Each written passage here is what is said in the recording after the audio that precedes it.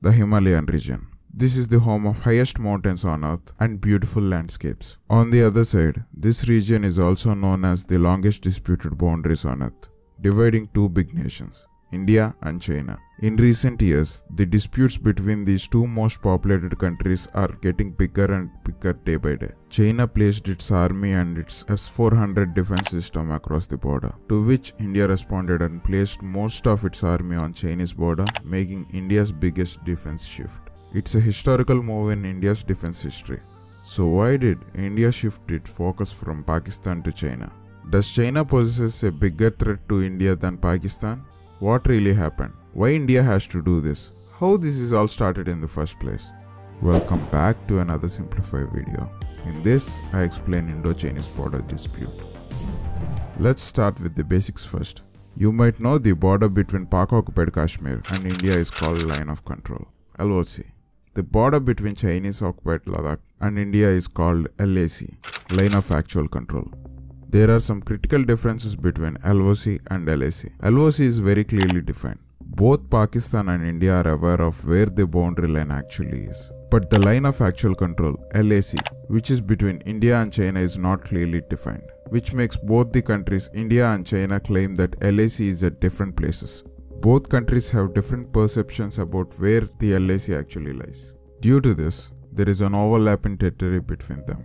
As these are the boundaries, both the armies patrol here regularly. Clashes happen when they cross their borders during their patrol. But here's the interesting question. Of course, there are no actual demarcations to divide the land, but the two armies are patrolling here for a very long time. They must be pretty aware of the surroundings and their borders. But why the clash is still happening? Are they intentionally crossing the borders, or this is happening purely by mistake? I'll be taking you to these dispute borders and explain what exactly happening here in a bit. Before I do that, let's go back in time and see how the dispute started.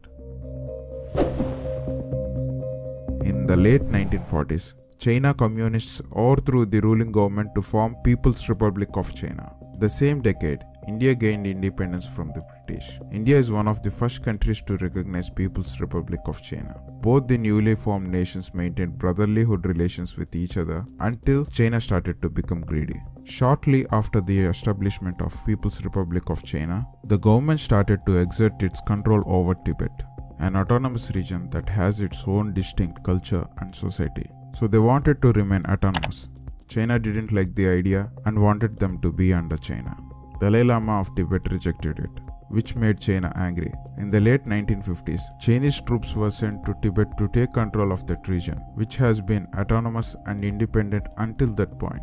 As a result, in 1959, Dalai Lama fled from Tibet and took refuge in India. China started to believe that not only it was the fault of India to accept Dalai Lama and Tibet refugees, but also accused India of colluding with US and UK to plan Dalai Lama's escape. From then, the relations between two nations are not brotherly anymore. The first skirmishes took place when India found China building roads in the region where India views as its territory, which led to Sino Indian War of 1962. The two countries fought a 4-week war over the border dispute, in which thousands of soldiers died on both sides. China was able to occupy Aksai, a strategic corridor linking Tibet to West China. The war ended with a ceasefire, confirmation of a de facto boundary known as LAC, Line of Actual Control. As I said, the Line of Actual Control was not demarcated. Since then, there has been numerous conflicts along the borders of the countries. In fact, this now happens to be the longest disputed boundary on the planet. The border can be divided into three main sectors. Western sector, which consists of northwestern Himalayan region, Ladakh. Central sector, this consists the Doklam Plateau, a territory that intersects China, Bhutan and India.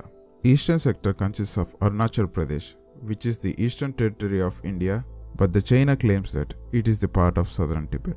Several British cartographers draw several lines making the borders. A couple of them are Arthur-Johnson Line, marking the border in Ladakh, and the MacDonald Line is another line that marks border in Ladakh. And there is also MacMohan Line, which marks the border of Arunachal Pradesh. India and China had a months-long standoff at Bhutan's Doklam region, when the Indian army sent troops to stop China from constructing a road in that area. You may be wondering, why did India bother when China is building a road in some region of Bhutan? There are a couple of reasons for this. First, Bhutan is an ally of India. The second reason is much more interesting. The Doklam Plateau is strategically significant, as it can give China access to Siliguri corridor or the Chicken's Neck, which is a thin strip of land that stretches around the city of Siliguri in West Bengal, connecting India's northeastern states with the rest of the country. If China can get to occupy this thin strip of land, it can easily take over the entire northeastern states. Ladakh confrontation happened between two armies in not one but two places. First is at Galwan River Valley, the other is at Pangong Lake. Let's look at the Pangong Lake first. You may have seen this beautiful lake before in 3 Idiots movie. This is quite a big lake covering 130 kilometers long and 5 kilometers wide. The line of actual control passes through the middle of this lake. If you look at the map, there are finger-like edges to the lake. For the ease of administration, these are called fingers. India claims that LAC lies at finger 8, which makes F1 to F8 under Indian region. But China claims that LAC lies at finger 2. The confrontation happened in this grey area between F2 and F8 when the Chinese troops crossed the fingers 8 and came towards finger 2. The story at Galwan Valley is quite different. The Galwan Valley was an area where both the Indian and Chinese borders are clearly demarcated and both agreed upon same single line. The hand-to-hand combat took place between the soldiers of the two countries when Chinese troops have violated their own claim. This is a very high mountainous region. The land is pretty uneven and the harsh climatic conditions in this region are not favorable for living or any agriculture, as they have very least economic significance. But why the two big nations are fighting for this small land?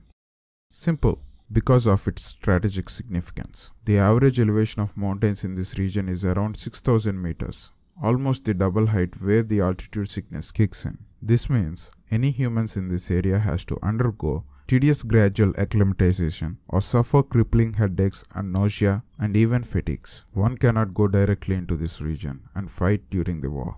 The country that gets to control this region has a greater strategic edge during the war, as it can place its soldiers in this region who are already habituated to these harsh climatic conditions and doesn't have to go through the altitude sickness, which makes them more efficient and can easily take down the enemy who just came to the region and going through the altitude sickness. Apart from this, there is also another advantage.